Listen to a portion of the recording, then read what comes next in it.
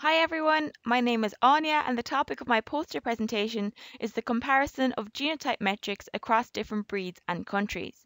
The aim of this study was to identify common and informative DNA variants, which we call SNPs, across different breeds that could potentially be included on genotype panels in the future. We had SNP information available on 18 different breeds from 5 countries. These included meat sheep breeds from Ireland, the UK, Uruguay, and France, as well as dairy sheep breeds from France and Spain.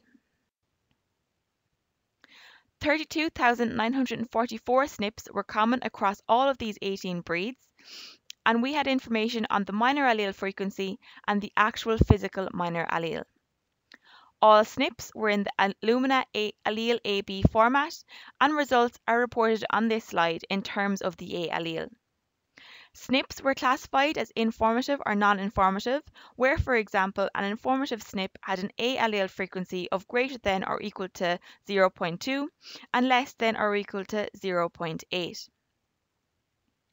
So overall, on average, 44.41% of SNPs were informative across all pairwise comparisons. If we then look at the range, so 60.76% of SNPs were informative in both the Irish Texel and the UK Texel.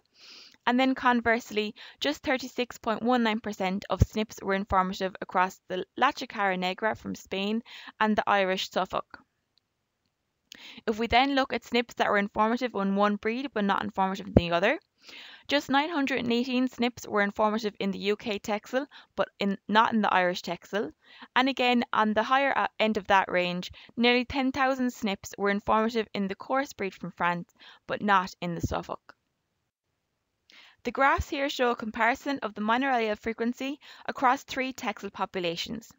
You can see that the minor allele frequency of the Irish and the UK Texel is much more similar than either the UK or Irish Texel and the Uruguayan Texel. So we have now identified SNPs that are common and informative across different breeds, and this may contribute to the inclusion of these SNPs on genotyping panels in the future. Thank you.